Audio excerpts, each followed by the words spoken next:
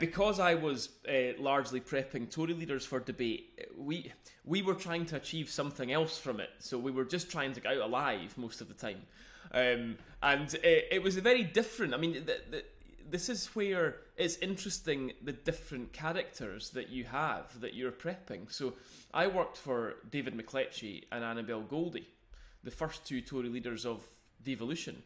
David McLetchie was a formidable, forensic, very detailed lawyer and debater.